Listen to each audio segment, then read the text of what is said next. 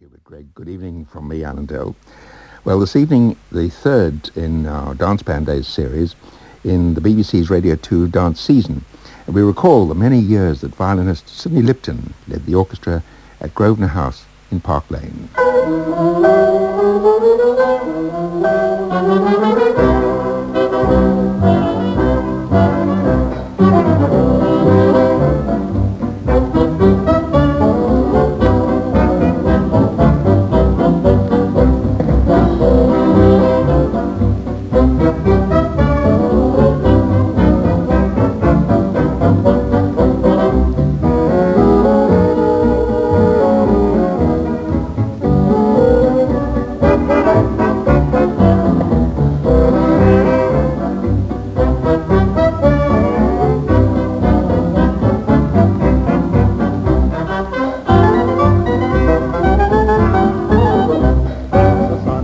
His hat on, hip, hip, hip, hooray. The sun has got his hat on and he's coming out today. Now we'll all be happy, hip, hip, hip, hooray. The sun has got his hat on and he's coming out today.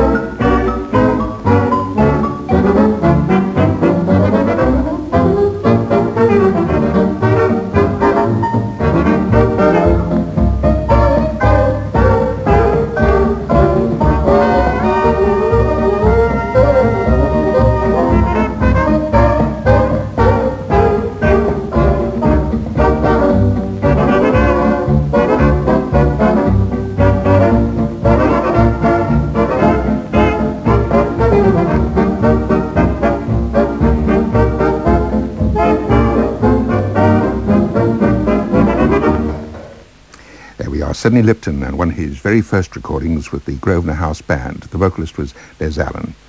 A few days ago, I called Sidney in Palm Beach, Florida, where he now lives not too far from his daughter Celia, and I asked him when he first became the resident band leader at Grosvenor House. About 1932. Mm-hmm. My first recordings in 1932, about the end of 1931, I think. How did you get the job, if I may ask? Well, that's a very interesting question. I could go on for hours about it. But I'll try to be as brief as I can, Alan. I was rehearsing at that time for the Embassy Club, which Jack Harris, you remember the American band leader, yes, was leaving. I was approached by a man we knew as Digger, a saxophone player, who was in Bill Cotton's band, and he asked me whether I was available, and I said I wasn't. Nevertheless, he asked me whether I'd come along and listen to a band rehearsing to go into a really first-class place in the West End. No other details. And meet the musical director to oblige him. I met the director, a very capable classical musician, who was concerned with ice ballet at the Queen's Ice Rink, as it was, Queensway, and also the Grosvenor House Ice Rink. Of course, that's a great room now. He implored me to help him, because he knew nothing about dance music, to rehearse the band. And really, for Digger's sake, I agreed. I rehearsed the embassy, the little embassy orchestra in the morning, and the other one, which I wasn't very concerned with, in the afternoon. Eventually, the Raymond Godray, that was his name, confided to me that it was for Grosvenor House. Now, Grosvenor House was very poorly paid at the time compared with the Embassy Club, but very tempting because of the possibility of broadcasting. And it also obviously meant recording. So that's how I took the job. I completely changed the band because it really wasn't up to standard. I changed the band, changed the musicians, of course leaving Digger in the band. And we gave the audition and I got the job, and that was it. Who was Digger? What was his real name? I honestly don't know. He was always known as Digger. I don't think he was Australian. I don't know. It's a lovely story anyway.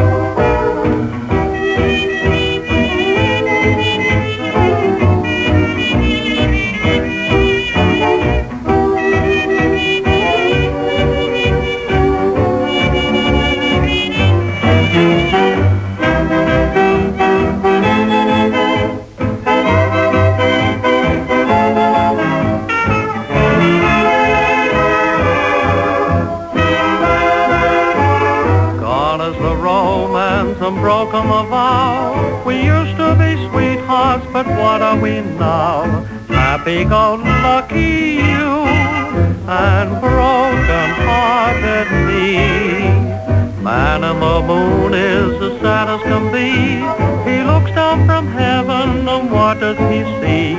Happy-go-lucky you and broken-hearted me. You go to parties, you have your fling. I hope you never regret.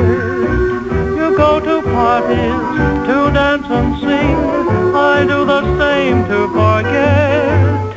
And when I look at a couple in love, I watch them with envy and keep thinking of happy-go-lucky you and broken-hearted me.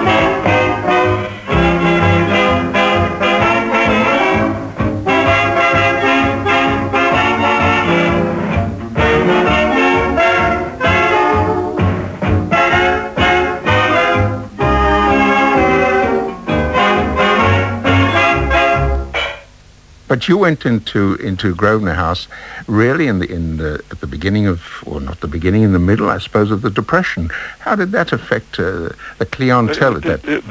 It had its effect, obviously.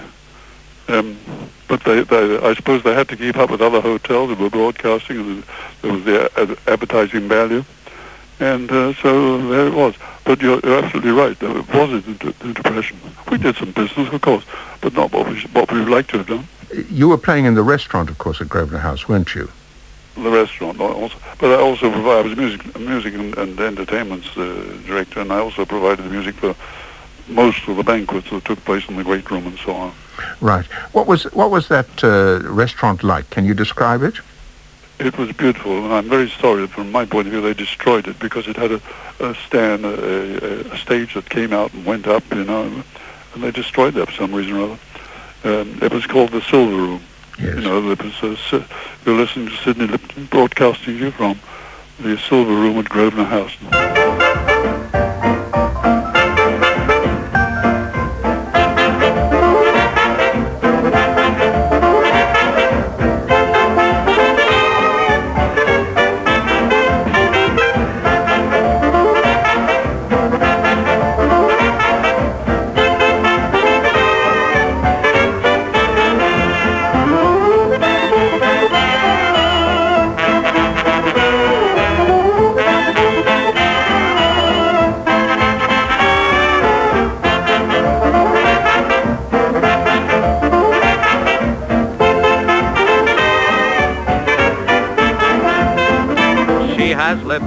Taste like wine, I like hers, and she likes mine. What a perfect combination, no wonder we're in love.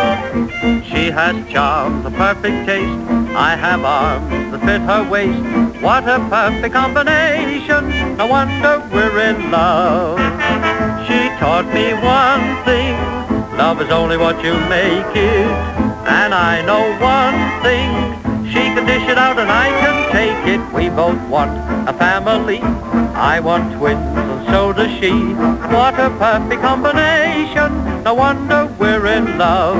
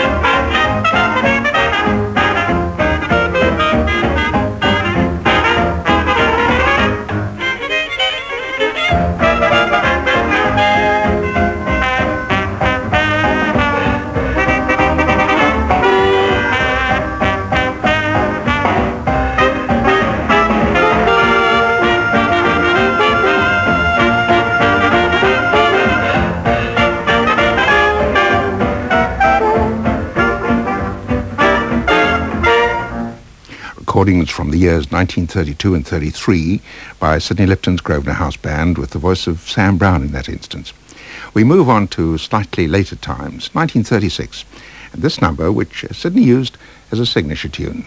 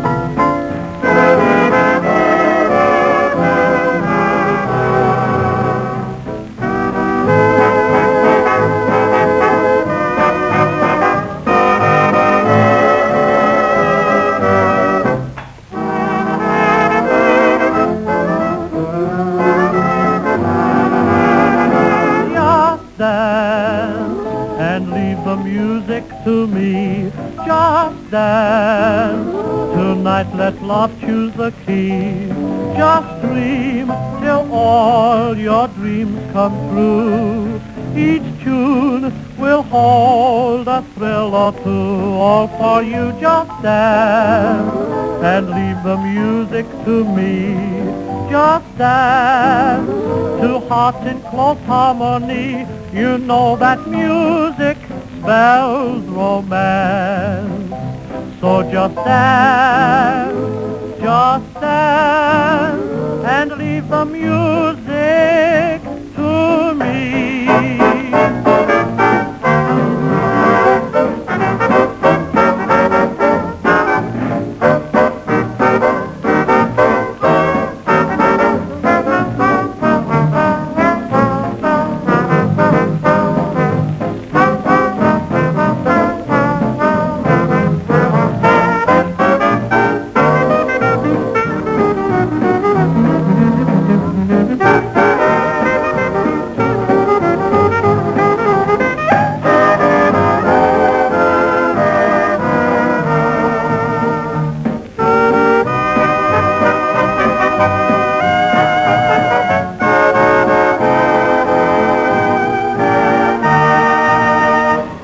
Just Dance, arranged by pianist Billy Munn with the vocal by Chips Chippendale, and just a touch of Harry Hayes alto sax.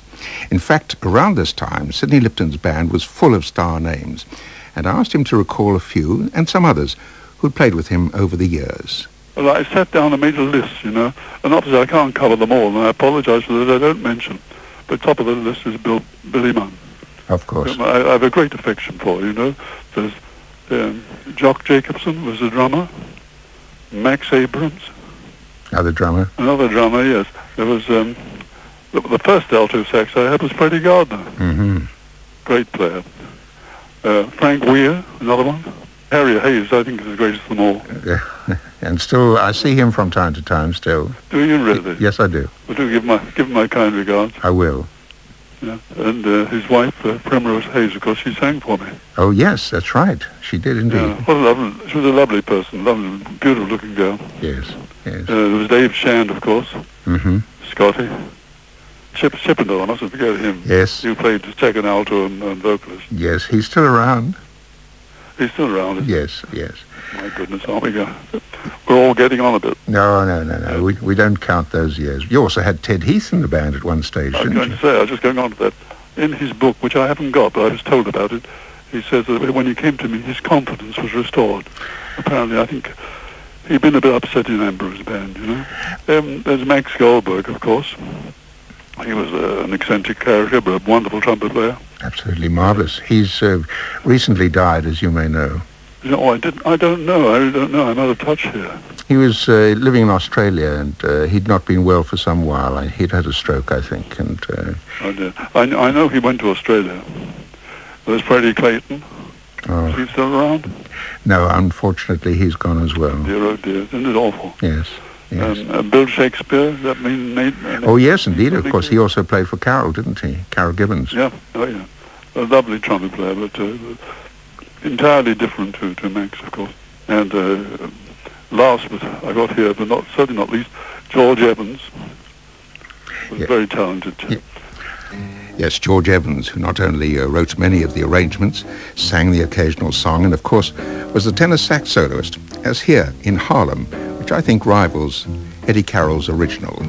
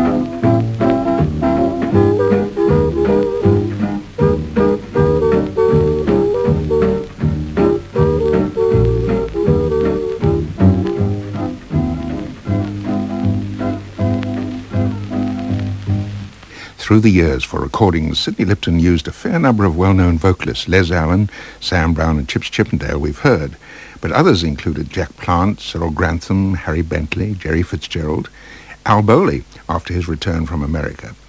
But with a proud fatherly gleam in his eye, no doubt, Sidney remembered... Singers, of course, the number one was Celia.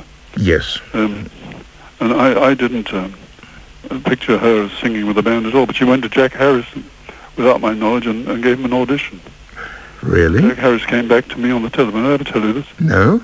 Jack Harris came to me back on the telephone and said that he wanted to engage Celia to sing her. I thought, well, if she's going to sing with the band, she'll sing with my band. I can keep an eye on her.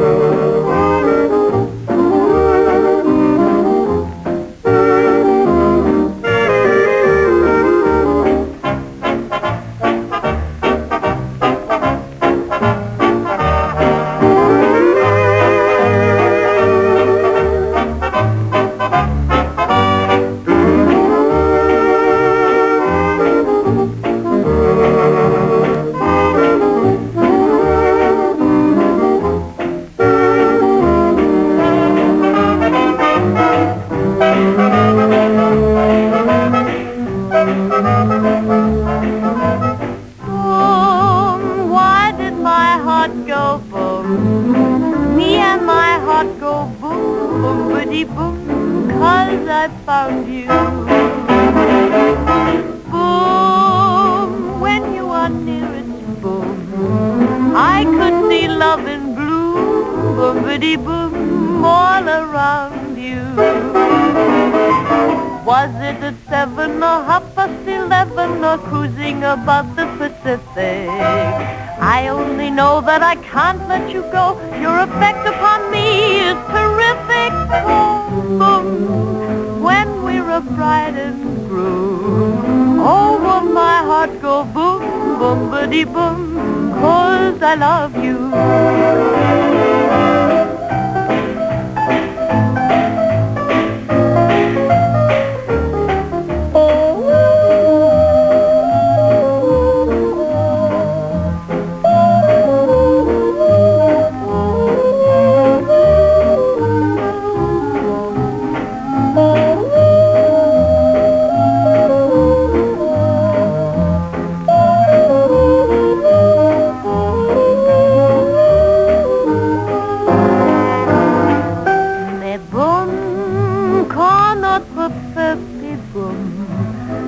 Avec Tweedy Boom, mais c'est l'amour qui se veille. Boom, il chante Love and Bloom, au rythme de ce boom qui redit boom à l'oreille. Tout a changé depuis hier et là-haut, à des yeux qui regardent aux fenêtres. Y'a Doulina et y'a des mains tendues, de la mer le soleil va paraître. Oh, boum, l'astre du jour c'est beau, tout avec Tweedy Boom, quand notre cœur fait boum, boum, boum. The versatile and talented teenage Celia Lipton, singing with Dad's Orchestra in 1939. She went on to musical comedy starring roles, and then gave it all up when she married and went to live in America. She's very busy just now with present one with cancer, you know, big cancer ball and what have you. Bob Hope's coming across for it from California. That's lovely. I know she does a lot of charity work, doesn't she? She does. The biggest one she did, I think, was with Elizabeth Taylor. You know, that was the AIDS thing. Right. Tell me, when you came back after the war and you went back into the Grosvenor House, what was the difference in the band then? Well, when I came back, I was in the army, as you know. Yes. And I came back and reformed the band. I determined that we'd have a band that was very suited to a restaurant, because the way you have a big band, it really is not restaurant music. It's good dance music, but not restaurant music where people are sitting eating. Well, I had a band with strings and so on, and I know that the people came in and the manager said, "This is absolutely marvelous. You should attract tremendous business," but we didn't, and that's why I changed over again and went back to the big band. Quotes big idea. Apropos of the big band, I've been invited to accept an honor for what they call the Big Band Hall of Fame on February the 3rd. Oh, well, congratulations. Thank you. Well, this happening in America is really something. Yes, of course.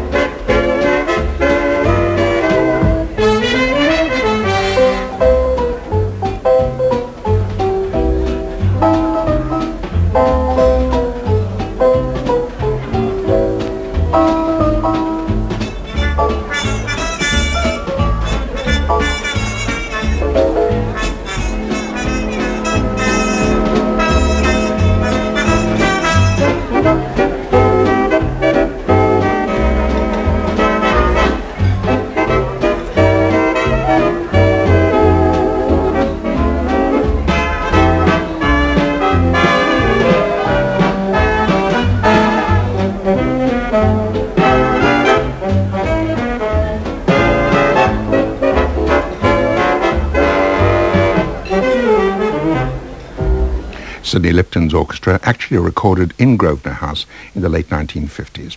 In fact, Sidney Lipton kept the Grosvenor House guests dancing from the early 30s to the stereo years.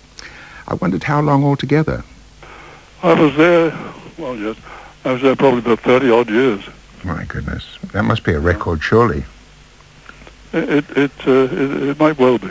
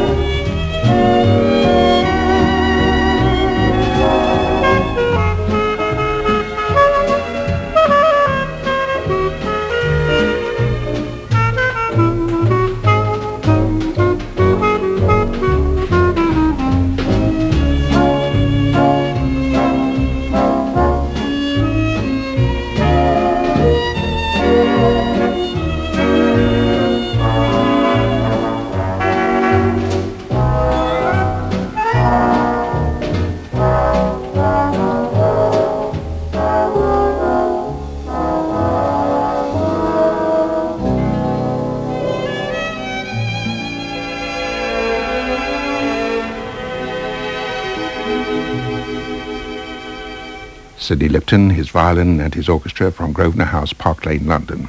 But Sidney talking to us from his home in Palm Beach, Florida. My sincere thanks to him, and we all wish him good health and happiness. Thank you very much, Sidney. Next week, we move a few yards down Park Lane to listen to Jack Jackson's music from the Dorchester Hotel. And in a few minutes after the news, we have more big band sounds here on 88 to 91 FM, which is Radio 2 from the BBC.